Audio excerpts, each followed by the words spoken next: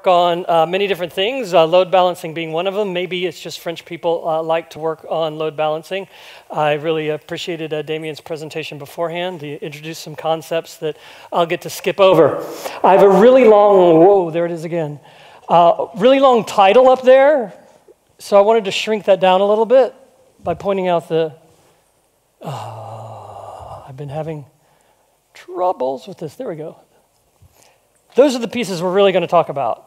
IPv6, segment routing, and VPP, and how together they can make a better pointer. There we go. How together you can assemble these pieces and do some interesting things with load balancing. So first, IPv6, and since we're at a Kubernetes or a KubeCon conference, a little bit on the status of IPv6. This is a work being done by my colleagues, Dane LeBlanc, Rob Potier, and Paul Michali. You can speak to them for details on exactly what we're doing in Kubernetes. But the main point being, we're sort of at the crawling and walking phase right now, where you kind of look at v4 and v6 and say, okay, search and replace. Okay, wherever there's v4, we're going to make v6 and see if everything continues to work, with the idea of eventually moving up to preparing and planning for some of the things that I'm going to be talking about today, that when you have v6, what you can do. So where are we with v6? In the internet, that was Kubernetes. Of course, v6 has been around for a long, long time, but recently it's been taking off quite a bit. The top chart, this is going to be problematic. I'm just going to have to sit over here. I usually like to walk around, but I'm going to have to try to stay planted here. The blue line is as measured by Google and reported on their website. There's a link there at the bottom. And my colleague, Eric Vinke, he scrapes their site every day and stores it and then publishes these charts. So Belgium is at 50% of IPv6 as seen by Google. So every time you Google or YouTube or whatever, they geolocate to Belgium and they publish these up to each country and they publish these results. Now that's without any mobile activity from the ISPs. The ISPs haven't moved v6 to v6 in the mobile network yet. So 50% just from enterprise and landline. Germany and USA, pretty straight lines up and to the right. Around the 35% range. Now, it's not just big economies, it's our smaller ones as well. Greece there started a bit later, but ramped up quickly to catch up with Germany and the USA at around the 30 to 40% range.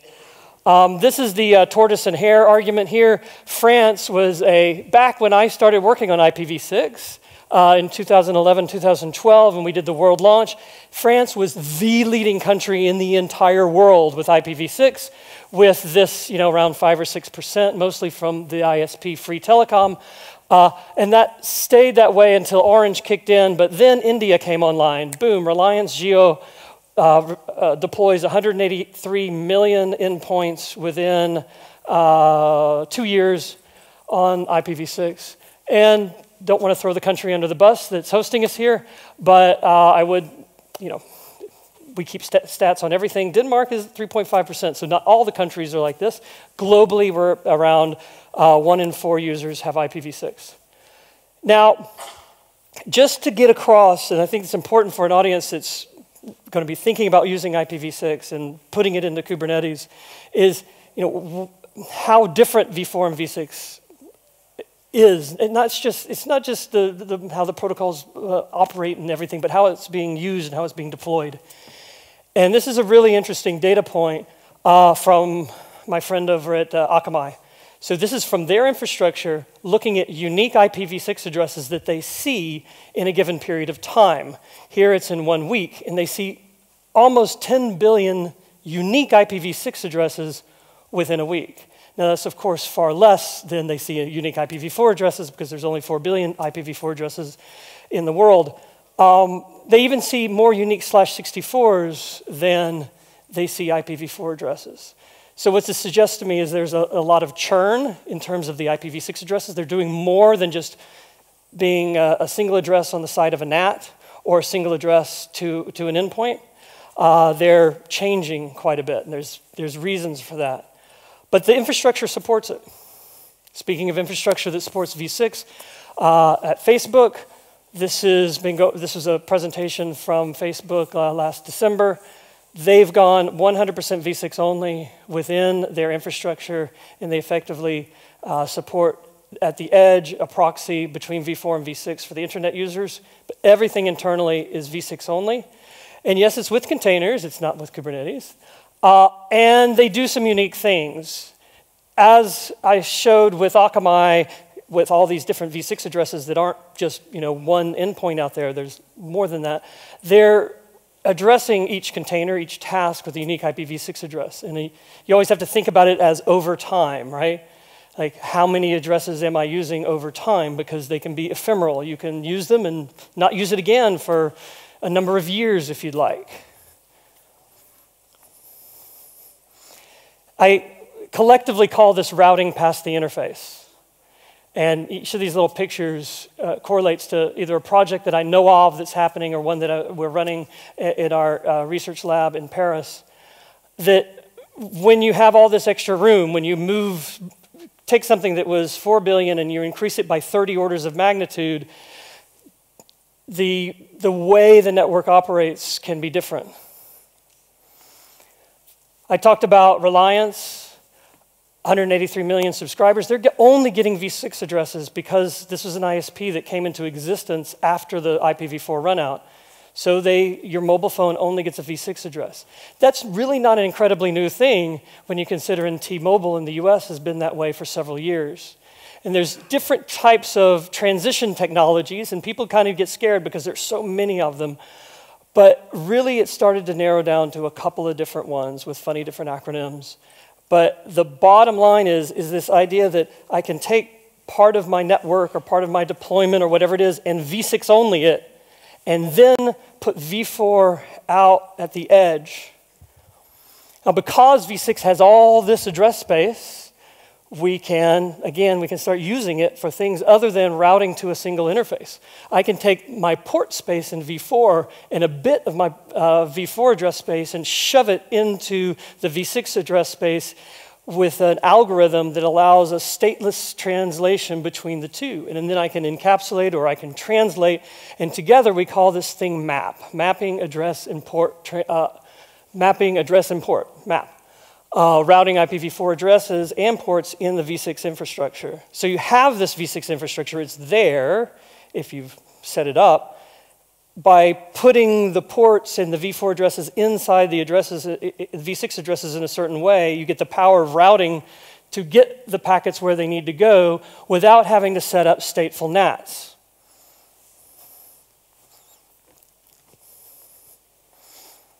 So that's v6 in 2 minutes. Segment routing. Everybody knows what a tunnel is, right? Have I missed any of the acronyms for tunnels up here? Surely there's one. Your favorite tunnel. You probably invented a tunnel in your lifetime. I almost put it on there, but I've been in a long architectural debate with Joe Touch on whether or not MPLS is actually a tunnel or not. What's that? What? L3 VPNs. Well, they tend to use MPLS, but may use other stuff. Anyway, lots of them out there, and I think the proliferation of tunnels happens because they're typically pairwise. Sometimes they're a group around an edge, but if this start of the tunnel is the same protocol as the end of the tunnel, it works, because that's the whole idea, is that all the stuff in the middle doesn't have to know about it. A tunnel has a start and an end, just like the tunnel there on the screen. Segment routing is a bit like a tunnel in that it's got a start and an end, but it's got multiple ends, okay? So rather than just going in and then out, it's sort of like stitching tunnels together, if you will, but in a way that's designed from the start to be able to do that. So this lets you, from the source of the packet or the start of the tunnel, send a packet to multiple waypoints, just like you see up here. Now those waypoints, if they're in v6 and you've got all this address space, They don't have to be individual nodes. They can be services inside the router or inside a compute node or what have you. Because with 128 bits, you can, just like I was identifying, hey, this address actually contains a bit of a v4 address and a bit of a port. I can say this address means perform this function on the packet. Install this state. Get rid of the state. And you're going to see why that's important when Pierre gets up here. Sorry about that. So we're going to talk about three things. So that's IPv6, segment routing. Just think of segment routing as a tunnel, but one that you can go through multiple waypoints and do stuff.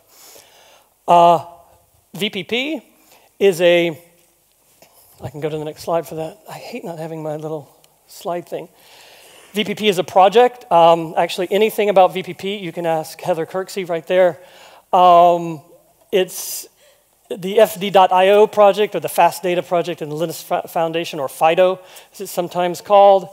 It's a vector packet processor, which is a very fast packet processing engine.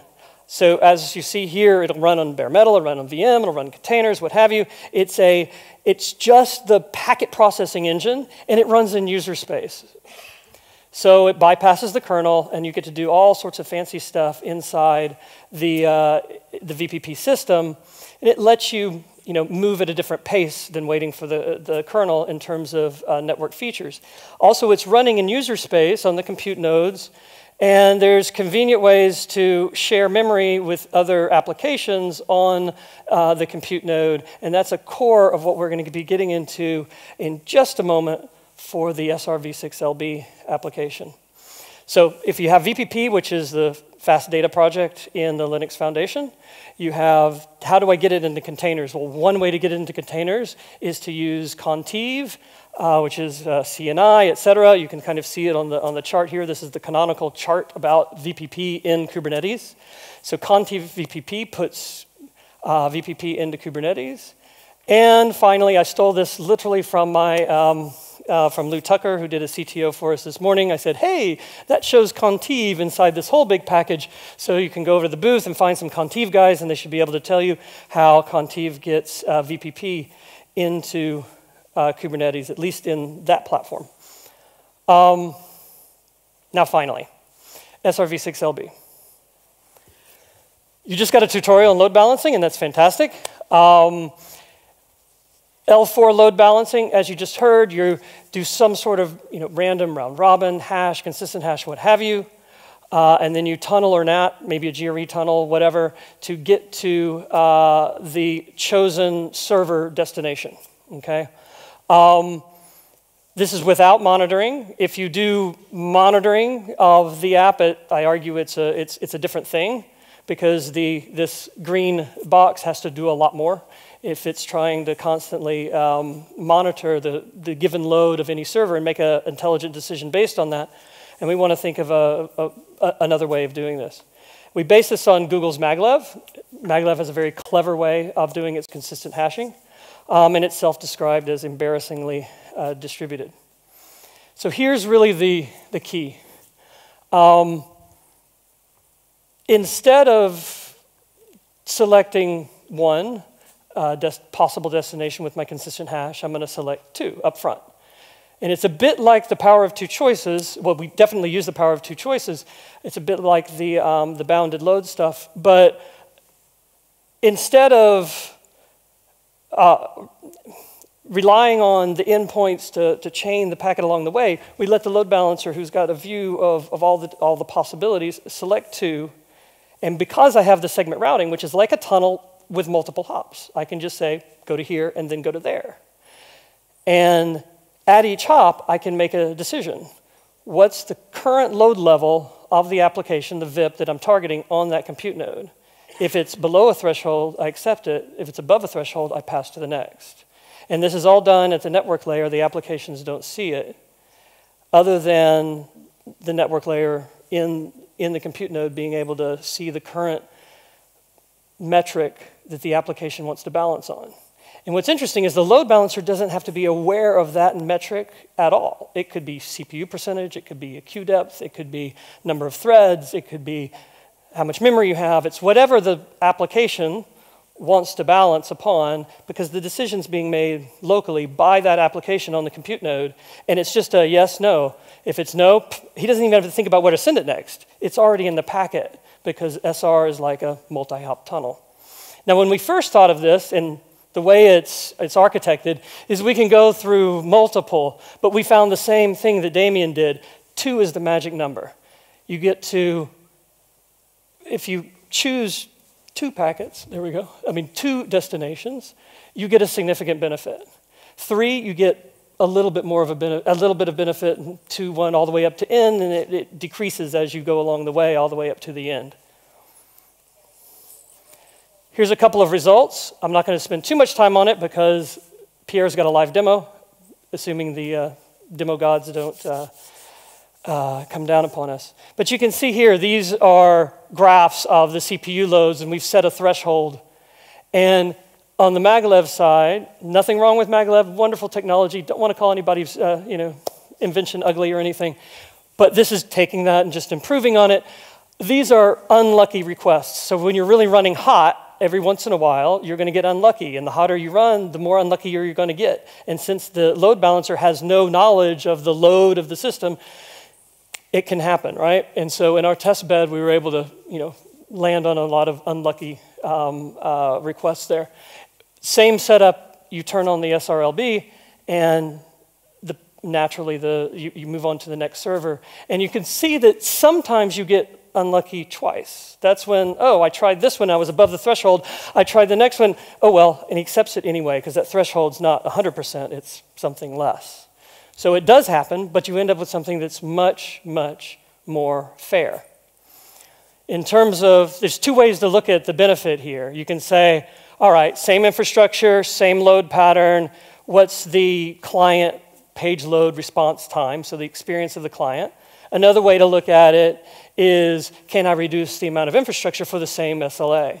So this is the first way, where I can say for a given set of servers, here's the page load time. Maglev is better than round robin. It's doing a good job here, but SRLB does a better job. And you can see as we get up to 80 and 90%, it's 2.5 times better in terms of page load time. Pierre's demo shows all this, but in better detail. This is just that reverse situation. For a given SLA, I can move 20 to 25% less servers and get the same response time out of the client. So with that, I'm going to hand straight over to Pierre. We're going to have to change machines here. If you want to know any of the excruciating details, there's a whole academic side of this. Johan did it. He's somewhere in the audience. There he is. This is part of his PhD. There's all the math behind it, as well as the details of the experimental results.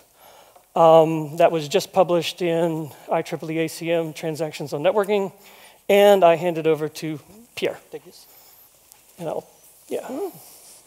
Hello, everyone. So I'm going to show you a demo, but before that, I will give you some details about the implementation that we did in VPP. So I need to find my slide. It's this one, and I will just give it the pointer, or maybe try it. Might work or not. Okay, so as you all know now, VPP is a virtual router and virtual switch, and it's very, very efficient. It's a code that is beautifully optimized. One of the reasons why it's so efficient is by design.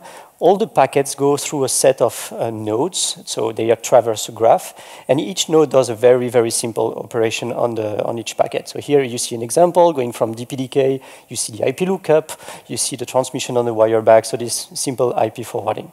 And this is very extensible as well. So that doesn't work, I will have to press the button.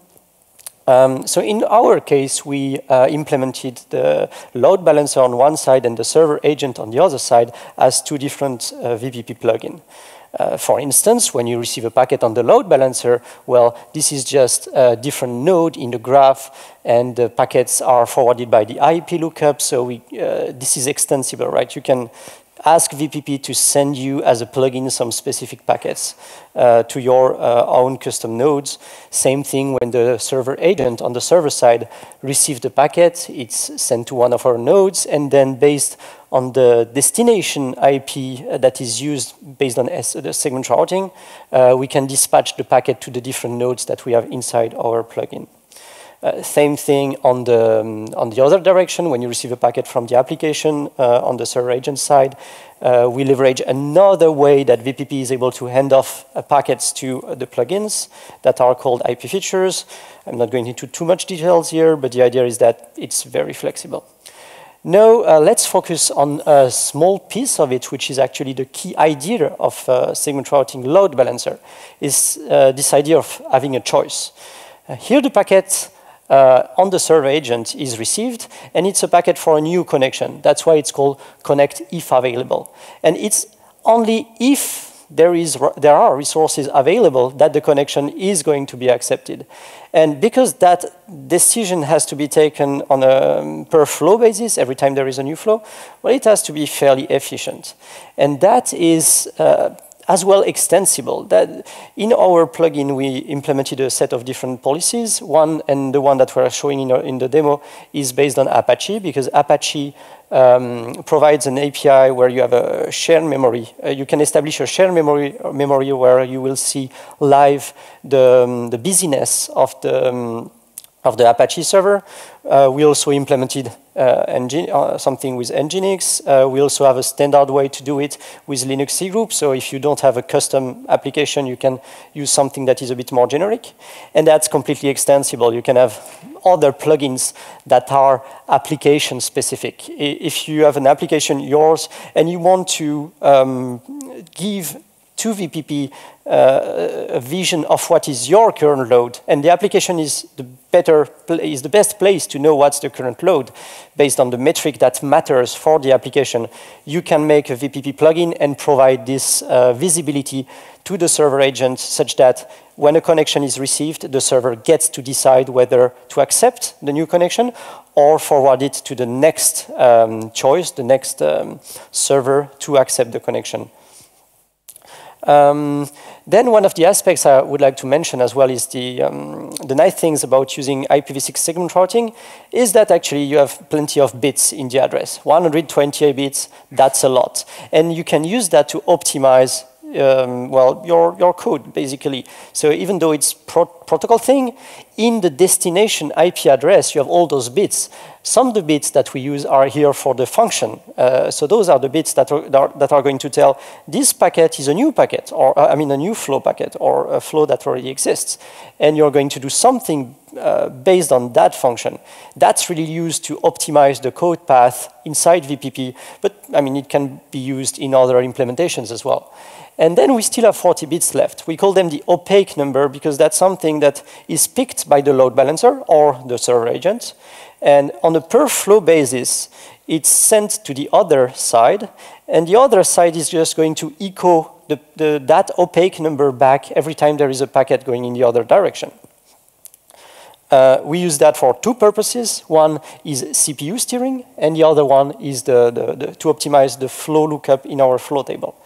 So the details about the CPU steering, which is very problematic when you implement something at very high rates, is that you receive a packet for a flow, the NIC receives the packet, and the NIC is going to hand off that packet to a given CPU.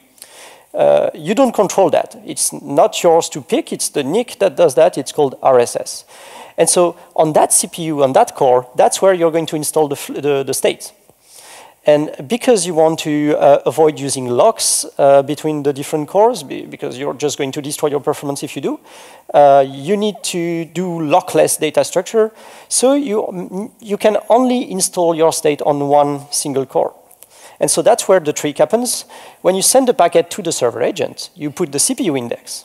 And so when the packet comes back, you have no way of making sure that the NIC is going to send it to the right core. Most of the time, it's going to be the wrong one. So the way you do it, if you don't have that label, well, it's you compute the 5 tuple, you decide what core you want to send it, and then you send it to the core. That's a bit expensive. Here you get the bits right inside the packet and you can send it to the right core. And then continue. Finally, one word about the performances, because we have evaluated, we have compared this new approach to load balancing, SRv6LB, with Maglev. Both are implemented in VPP and both are really well optimized. SRv6LB adds a little bit of overhead. You see we go from 8.3 million packets per second per core to 8 million packets per second per core. I understand you're probably not all networking people, but basically that means that if with one core you can roughly load balance about 22 gigabytes per second of traffic. There is a trick here in that number. It's not like all the traffic goes through the load balancer. Here, the load balancer, because it's a layer 3, layer 7, and layer 3, layer 4, and not a proxy, it only sees the packets that are going in one direction. Okay, so that's one thing that you can do with this kind of load balancer that you can't with application level load balancers. And one thing as well is that SRv6LB is more scalable. It can scale to 1 million flows and more because we have a custom flow table that is now open sourced in VPP. So, demo time. Right. Should be working. Great, it's not. Okay. Forgive me. I will just restart my small setup.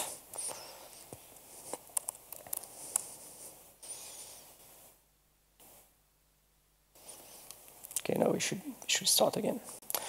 So this demo is monitoring and controlling live a setup with one load balancer and up to 16 different servers. Those are Nginx servers. They are basically computing pi decimals. That's why you see the little pi's on the screen.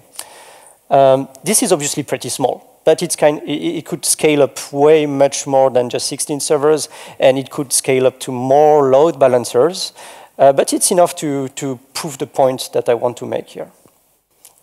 So let me check the parameters that I have.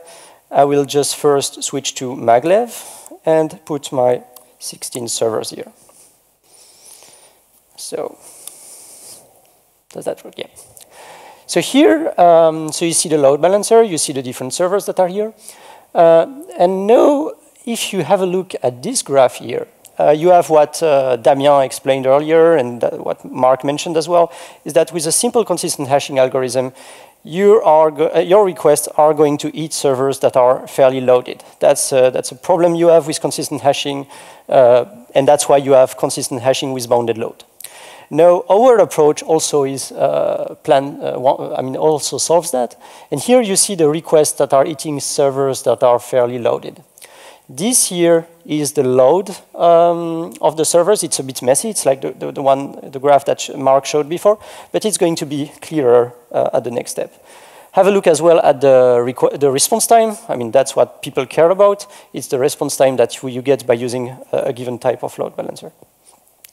So here, I'm just going to set a threshold, which is the threshold load at which the agents, the server agents, are going to reject the connection. So for now, nothing happens. We are still using Maglev.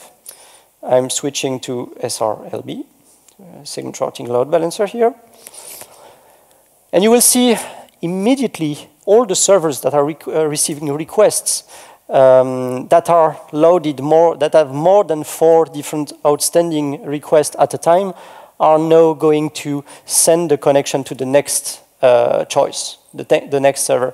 Sometime, as Mark mentioned, you get unlucky twice. But most of the time you don't. And here you see the difference. You have almost no servers that are delivering requests and that are more loaded than 4 outstanding connections at a time. So you get the benefits that you would get by using a load balancer that would know exactly the load of all the servers. That's the kind of thing you could get with a layer 7 load balancer or a load balancer that polls the state of the of the servers at the same time. But here, you do it in a distributed way, and the decisions are made instantaneously. So like when a server gets a request, it doesn't make the decision of accepting the connection based on some information that it got like 2 or 5 seconds ago or 10 seconds ago, depending on how good is your message forwarding mechanism that lets you retrieve your load of the servers. Here it's instantaneous and it's specific to the application. No, so that's one aspect. You see the performance improvement here. Well, that's a spike that we get sometime. Here we went from between 300 and 400 milliseconds for the 19th percentile to less than 200, so 180 milliseconds for the 19th percentile. The median doesn't change that much because we are not really improving the servers. The servers are the same. But we are better utilizing the CPU of the servers. We are more fair in our distribution. One thing you can do from there is reduce the number of servers. So if I switch from 16 servers to 12 servers, that's a 25% reduction in the number of servers. Here I switch to Maglev again, and well, it's not good. It's not good because we don't, with Maglev or any kind of consistent hashing algorithm, you need to kind of over-provision the number of servers that you have, otherwise you explode and the response time is really bad. But with SRv6LB, again, since we are more fair, you are able, with 12 servers, to have basically the same response time than what we were having before. Well, it's now gone. I'm going to show it again. I will put 16 servers with Maglev just to show that you get the same thing. So here it's Maglev with 16 servers. Right before it was SRv6LB with just 12 servers. And the SLA, the response time, is approximately the same. And actually, it's slightly better for SRv6LB in that case. So that's all for the demo. I think Mark and I can answer a few questions, or I can also, if you want, press buttons and show you that it's live and show you what's going on.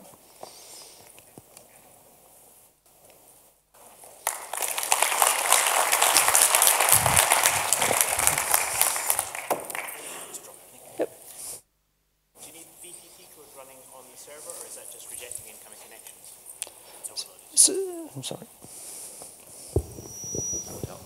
Do you need VPP code running on the server that is receiving these connections, or does it just reject the connection? So you need something that would forward the connection when it's loaded. It doesn't need to be VPP. It could be a different implementation. But right now, our implementation is based on VPP. You would need to support segment routing with some ability to do that application check, right? Yeah. And the idea behind using segment routing is that this exists in the Linux kernel. We have it in VPP. You know, it'll eventually be present in the networking stacks. But VPP makes it very convenient, and Pierre could show off how fast and awesome it is. Yeah, if you want to know more, by the way, we have we have a booth. At the Cisco booth, we are showing this demo, so if you want to know more about it. And there also is a FDIO booth where you can learn more about VPP. So you're getting the information about the load in your fast path, right? Yep. Isn't that dangerous because you're at the mercy of the application that gives you the information? That's why we use shared memory. Oh, so this is like the only option? No, you have other options. Actually, the one that we show is Linux cgroup. For now, this one is synchronous and is using a call to Linux.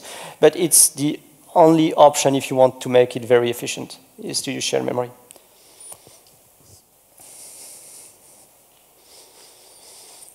In the case, maybe it was the same with Nginx, but certainly with Apache when we did the tests. This is it's an API call that exists in Apache. Today, we didn't have to modify it or anything. We're just using this API that's specifically for load monitoring. It's just we're doing it in the data path. I guess that when they added this API in Apache, they were thinking some external monitoring system, not the fast path. It's a brand new world. Hi, thanks for the great talk. I was wondering, you mentioned that the label in the last 64 bits can help you find the right CPU back on the reverse path. Yep. Why does it matter? Why is it better to redirect from the CPU, the packet ends up to the right CPU and then through the NIC? So that's a very good question. It's because if you don't do that, if you want two different cores to operate on the same flow, then your flow table has to use a lock. You need locking between the two. So it's actually much more efficient to pay the price of handoff between the cores, sending the packet to the right core. It's going to make your implementation much more efficient, because you don't need to synchronize the different cores when they touch the flow table. And you can also, I think, scale better in terms of the sticky table, the table that you have to keep, right? Yeah, the number of flows, yes. Yeah, the number of flows. So if, for example, these were separate line cards in a system or something like that, separate MPUs with their own memory, each could use its own flow table memory separately, rather than having to use some shared memory and scale horizontally like that. If you deterministically know, you can always get to the right line card or NPU or what have you. Because it's just a routing decision to get to the right one because of that CPU index. It's part of the address, so I could literally route to the right part of the distributed system and have just the table there that I need. Right? Yeah? Okay.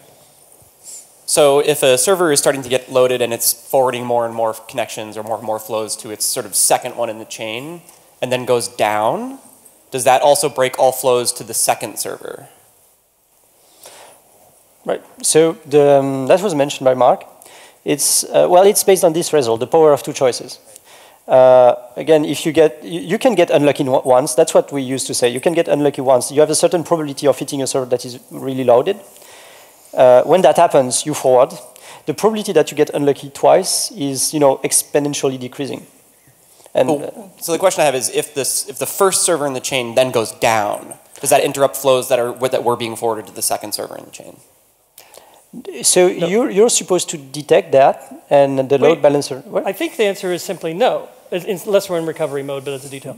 No, load balancer.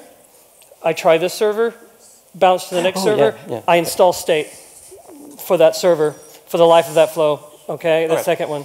If the first one goes down, I'm still routing packets just to the first one for the life of that flow. I mean, to the second one. Yeah, that's an important. I didn't mention that. The fact that we go through two servers only happens on the SYN packet, or the very first beginning packet of the flow. connection, and then it's direct.